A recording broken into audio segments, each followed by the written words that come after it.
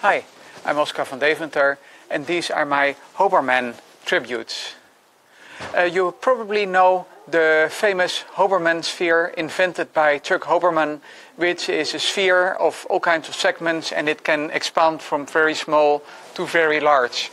And according to Wikipedia, there are even large versions of several meters.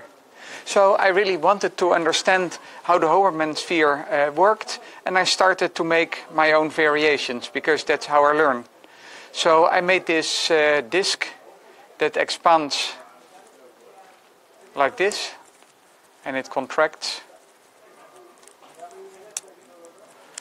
And let's see how far we can get it.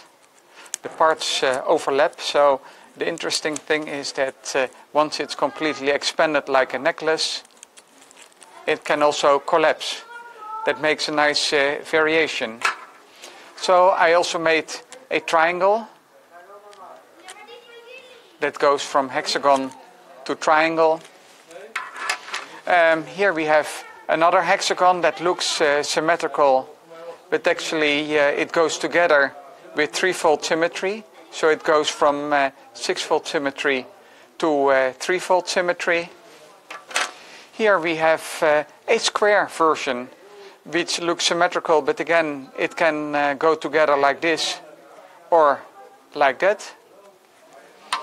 Here we have another hexagon that is asymmetrical, so you see that the different parts, they have slightly different shapes, so it's not an exact hexagon, but something modified.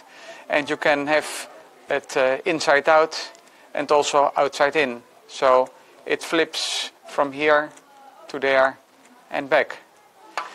Here's yet another one. It's a pentagon, or actually a pentagram. And again, it moves inside out and outside in, all the way like this. So now the pentagon is on your side, and when I move it inside out, it's the pentagram that's on your side. Of course, some of my experiments failed. I tried to make a very irregular shape. I thought that would be nice, but when I tried to move it, then ultimately it didn't line up and it didn't work. So also from failure, I learned a lot. Anyway, I had a lot of fun printing all these parts, and there's probably more to explore, and that's also what my question to you is about. I've been exploring these variations of the Hoberman sphere, and what other variations can you come up with? Thank you for watching.